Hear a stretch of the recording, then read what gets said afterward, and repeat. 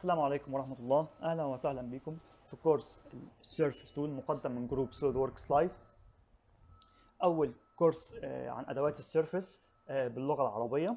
بقدمه لكم أنا مهندس محمود خيري، Certified as SolidWorks Professional Advanced Surfacing Certified as SolidWorks Expert.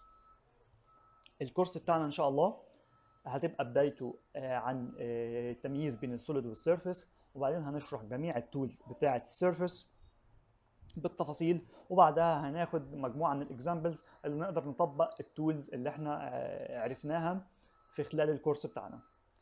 اولا لازم اضيف التول بار او الكوماندز تاب بتاعه السيرفيس. بضغط رايت كليك على اي تاب وبختار سيرفيس. بكده بقى عندي التاب اللي فيها التولز او اشهر التولز بتاعه السيرفيس.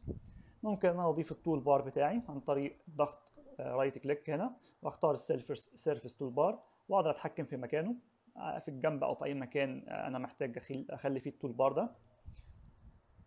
ممكن ان انا اوصل للتولز ديت عن طريق انسيرت سيرفيس، ودي فيها كل التولز بتاعه السيرفيس.